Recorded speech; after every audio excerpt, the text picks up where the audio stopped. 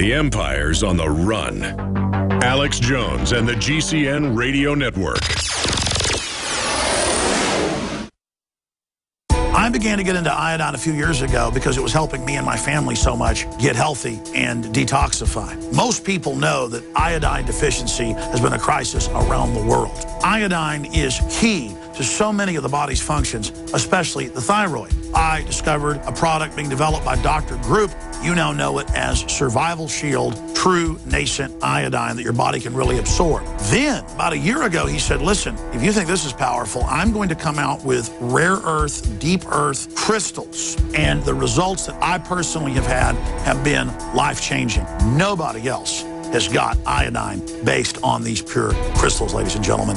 This is innovating, and the best part is it helps fund Infowars.com, the radio show, the TV show, the whole media operation promoting true libertarian ideas. For a limited time, experience the ancient power of Survival Shield X2. Take advantage of this unprecedented 30% off super detox special at InfoWarsLife.com. Hi, I'm Dr. Edward Group. It took me 20 years of searching the globe to find the deposit of the highest purity iodine available. The new Survival Shield X2 is mined from 7,000 to 10,000 feet below the earth in pristine, environmentally clean conditions. The iodine crystals we use are extracted from an ancient 300 million plus year old deposit deep in the earth. It's the strongest nascent iodine on the market today. It delivers 650 micrograms per drop. Experience the new formula. Experience the ancient purity. Shield your family. Survival Shield X2. Available now at InfoWarsLife.com. X2 from InfoWarsLife.com or call toll-free 888-253-3139. Alex Jones here for Infowars.com. In the month of July, we have got giant specials on everything at Made-in-1776.com. The already discounted Made-in-1776 t-shirts are only $17.76. We have the new belt buckles that in only 2 weeks of sale are very close to selling out. There's only 500 of each. We're talking about Made in America belt buckles in nickeled brass. This is more than a summer blowout special. This is a new declaration of independence. But to expand the InfoWar, we're offering the equivalent of more than 5 months free right now when you get a membership at PrisonPlanet.tv for a limited time, only $39.95 a year. That's more than 5 months free off the regular price. Not just this July 4th weekend, but the entire month of July at Made-in-1776.com. Molon Labe, you can take my gun from my cold, dead hands.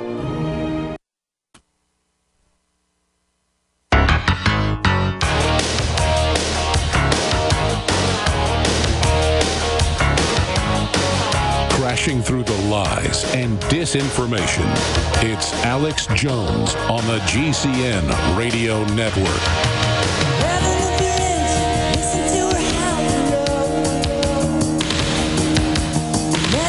In South Texas, our reporters are at the Pharr International Bridge. And they had to get out of there because of, quote, a dangerous situation. So they're going to be connecting with us soon. I didn't intend to come in with danger zone when the reporters just had to disconnect and get out of there. So I don't know what's happening right now down there on the border. But the trains of death are arriving daily. All the way from Central America, they're given passage. As long as they do not jump off the train, they're not taken to forced labor camps in Mexico. Mexico has always had the most draconian immigration laws in this hemisphere. Even the New York Times admits that. The shame of Mexico's immigration law, I think, was the headline last year. But now they've made a deal that unlimited from Guatemala all the way down to El Salvador. The Gazette.com, Colorado Gazette reports with the charities, the Catholic Church and others that are loading up the people and bringing them up into the United States, where the Border Patrol militarily salutes, puts them on buses to bring them in deeper, gives them vouchers to be sent to whoever they want to go to. I mean, just open borders with the government conduiting the Central and South American people, the destitute with their children, I mean, just pouring in. This is an unbelievable criminal operation. And they're going to get away with it. And they're going to get away with funding al-Qaeda to take over Iraq and Syria, calling them ISIS, and they're going to get away with anything, I guess, if we let them. And here's the issue about crime. Once a government gets to this level with tyranny, the sky's the limit. And we've now reached it. You think this is crazy? They'll probably start arresting people like me and just shooting patriots in the street or something, and then a civil war will start. I mean, there's Staff Sergeant Joe Biggs has no criminal record. I'm going to get him on the air about this maybe tomorrow. I just got swamped with the news. And he sold the 3 or 4 guns he had. He's been in the Army, gone for years. Before he moved down here to raise some cash, he got down here, and he wants to get a rifle and stuff to go shooting with us. And he goes in, time after time, they go, oh, sorry, you've been denied. We'll call you back, and they never do. Well, it's supposed to then trigger that they're supposed to give you the gun. There's no record. They won't do it. He, honorable discharge. He's got the plaque on his office, Purple Heart plaques, the whole 9 yards. Esquire magazine articles about him jumping off armored vehicles and stabbing al-Qaeda in the neck and all the rest of it. I mean, he's a well-known soldier. And he cannot get a gun. And most vets I know, Korea War vets, Vietnam vets, I know guys that are grandpas. One guy's a famous NFL football player, was a UT football player, and I talked to him at a birthday party years ago. It's been going on for a while, about 5 years ago. And he cannot get a rifle for his grandson, and he can't buy guns. He's got dozens of guns, has no criminal record. No one will sell him a gun. And that's because it's lawlessness. I mean, the illegals are legal. There's no law. They just do it. It's violating the law.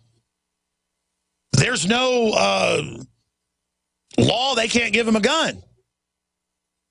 But they won't sell him one because it's all digital under FBI control and the NICS system. And you've seen Bill Clinton when he left office. They denied 87,000 troops being able to have guns. They just put them on a list if they'd ever even been interviewed for PTSD. Well, you're not allowed to own guns if you have PTSD. Half the time the diagnosis is wrong. But the issue here is this is the undemocratic extrajudicial purge where the bureaucracy does whatever it wants and selectively enforces laws or doesn't even follow the law. And that's what this whole digital system's about. That's why they want to ban private sales. That's why they want to ban you selling your neighbor a gun or giving your son a gun or giving grandpa a gun or vice versa. I've given my dad probably 4 guns over the years. He's probably given me 10 guns. And I've got them all. And they've all gone up in value. And the reason you get more guns is they're cool. You want to have more. You shoot them. You talk to them. It's a culture. And extrajudicially, folks, if they can get the veterans, they're going to get us all. A lot of people go, I don't care. I'm not a veteran. I don't care if they take their guns. I love this self-centered way people think. As if, oh, it's not happening to me today. Like, I don't care. I don't own a coal power plant. Why do I care if they shut it off? Because half your energy comes from it, dummy. People they think their ignorance and their arrogance is a shield. It's not. It's an enslavement. Okay, they just reconnected from the Far Bridge. That's the name of the bridge. They'll tell you the town they're near. This is where Breitbart was Sunday, where the Border Patrol told them they couldn't be there, quote, for their safety. They're at the International Bridge, right down on the edge of the border and the Rio Grande on the United States side. Right there by Military Highway 281, and they are reporting from that area. I want them to tell us why they just had to pull out a moment ago to a quote, safer place, what run-ins they've had with the Border Patrol. He's trying to keep the press out of the area because they don't want people getting video of this train of death coming in, and other things that happened since I talked to them on the Sunday show last night. Kit Daniels and Rob Jacobson reporting from the border. Kit, what can you tell us? Well, we just drove from Brownsville, Texas, about 60 miles parallel to the Mexican border to reach here, Far International Bridge. And this entire time, we've seen only one Border Patrol vehicle, this entire trip. Yet, we've seen maybe 4 or 5 state troopers on the way up here. And we, last night, we randomly took a side road near the border, near Brownsville. And we encountered a wide open border gate, completely wide open, unguarded. And I wanted to come here to emphasize the fact that here, an international bridge, which is very well known, is it looks like an actual what you would expect on the border. But going back to the south where we came from on this to reach here, we've seen several holes in the border fence, and it's just unbelievable. And only one border patrol agent. Well, you know, I told you this basically was the headline yesterday. National Review went with it today.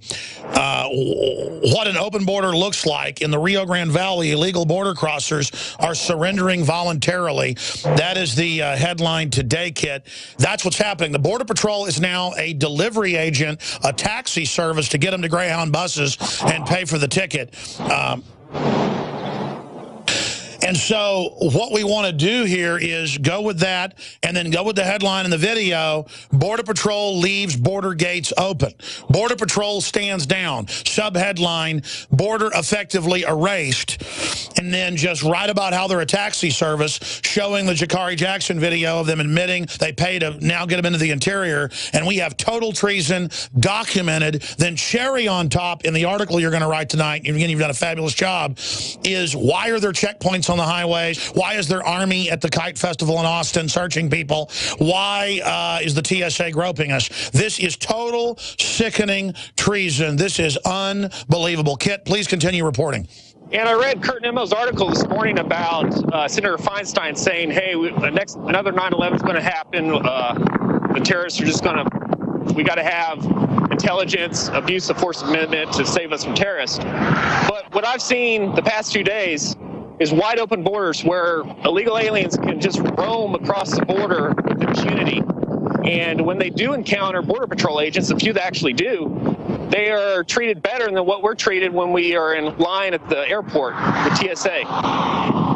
So it shows you to look into the border collapse that's now occurring is key to understanding how government spins reality.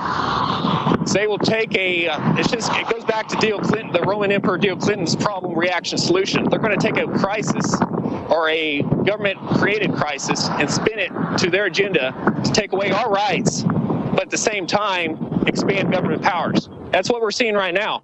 It's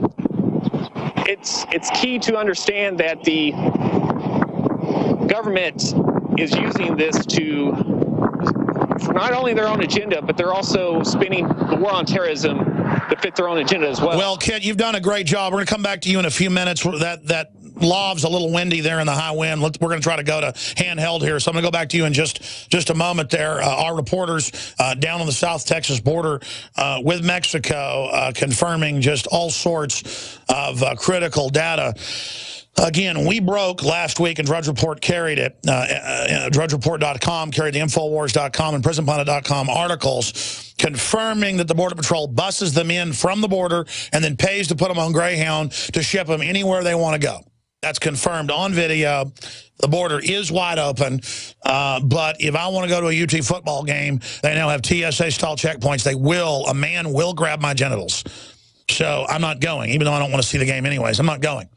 When families in town, I might want to go. I still occasionally, every few years, will go to a UT football game just to see the spectacle of the simulated warfare and people being turned into animals.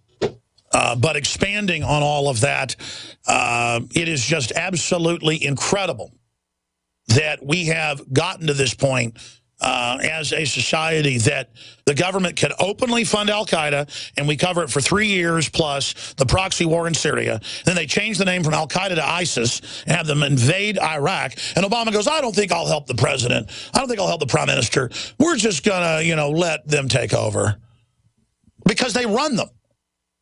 I mean, I'm getting to the point now with cops or anybody running around all paranoid like there's terrorists everywhere. It's an excuse to take over. And to be down there and see border gates just open and to have the Border Patrol come up to our guys, I want to have them go back down to the border checkpoint that's only about 100 yards away, because guaranteed they'll run up and say, get out of here, get out of here. Then we can say, hey, we're here to report that you guys are busing them into the country and giving them vouchers. We need that interaction with them showing that they're being told this. That is absolutely essential. But there's the headline. City official admits Border Patrol fronting cash to bus illegals. Border Patrol purchasing bus tickets, vouchers for illegal immigrants while saddling border towns with housing burden. I mean, it literally